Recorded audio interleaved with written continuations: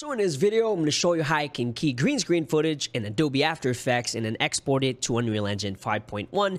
In After Effects, I'm going to go ahead and drag and drop my footage in here. And after that, I'm going to click my footage, go to Effect, Keying, Key Light, and then I'll grab the eyedropper tool, Done Ski. After that's done, go to Composition and go ahead and pre-render this. I created a new folder in here, so let's go to green screen right now, save it. And I'm going to change this to an EXR. And then we're going to have RGB plus alpha right here. And now I'm just going to go ahead and render this. Okay, so in Unreal Engine 5.1, I was going to go to Edit, Plugins, and make sure the EXR plugin is enabled. And it is right here, so that's good. And I'm going to go ahead and right-click, Media, Image, Media Source.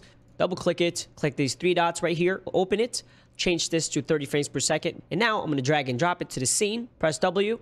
And then I'm going to rotate it 90 degrees this way, so it's facing the correct direction. And then over here in the scaling, make sure that this is unchecked or unclicked. I'm going to type in 1.78, so now that is the correct aspect ratio.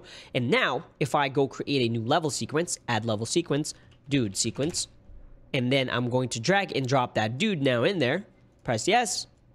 I'm going to press Control and zoom out, and I'm going to extend this to 240.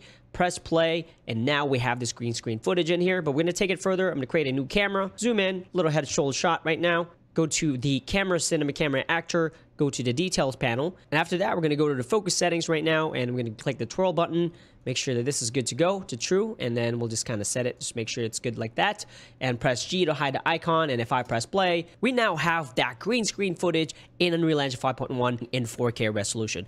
And that's pretty much it. See y'all in the next one. Peace out.